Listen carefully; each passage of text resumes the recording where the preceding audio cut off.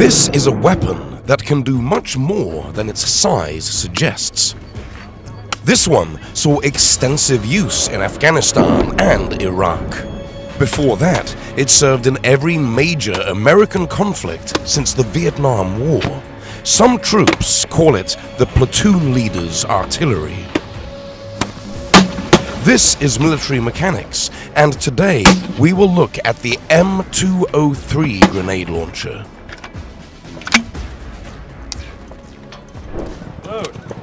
Improved grenade launchers like the American M7, designed to attach to the end of the M1 Garand, were used during World War II and the Korean War.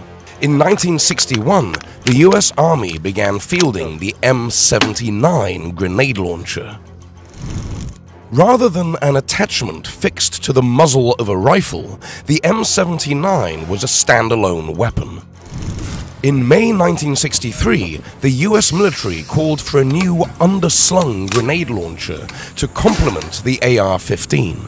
Colt's design was extensively tested between 1965 and 1967 under the designation XM148.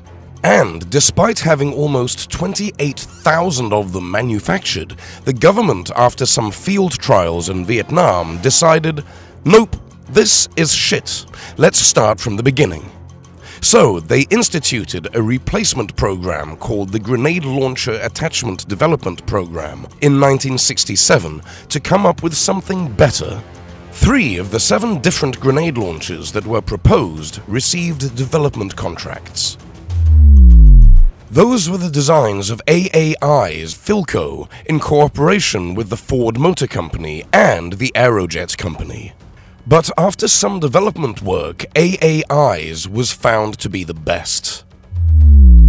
The gun received its designation M203 in November '68, and by '69 it was in production. However, the problem was AAI lacked the manufacturing capacity to make these in the quantities that the Army needed. So Colt's, whose own design had failed in the testing, ended up being licensed to produce the M203.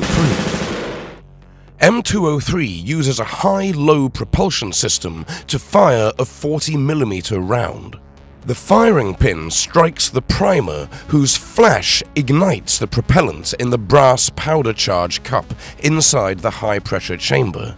The burning propellant produces 35,000 psi chamber pressure, which ruptures the brass powder charge cup at the vent holes and allows the gases to escape to the low-pressure chamber in the cartridge case. There, the pressure drops to 3,000 psi and propels the grenade from the muzzle at a velocity of 250 fps. The grenade's 37,000 RPM right-hand spin stabilizes it during flight and applies enough rotational force to arm the fuse. The weapon is unloaded with the barrel open and fired from a closed bolt. It must be cocked before it can be placed on safe. There were a number of different types of ammunition used with M203. The most common round was the standard HE. As with all things, the M203 is a bit of a trade-off.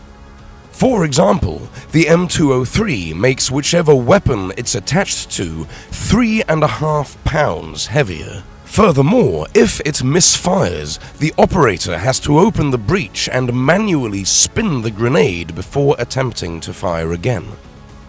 It does not quite have the practical range or quite as much muzzle velocity as the M79 standalone grenade launcher, but having an M203 allows you to combine 2 weapons into one platform.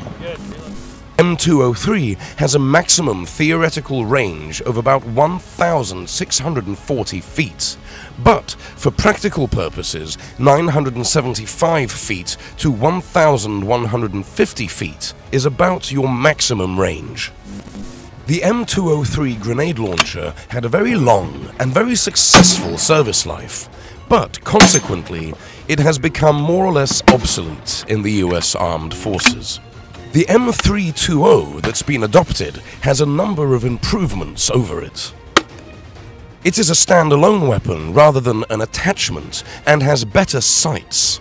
The M320 is double action, meaning in case of a misfire, the operator simply pulls the trigger a second time without having to handle the grenade. Will this weapon be able to continue the legacy of the 40 Mike? Only time will tell.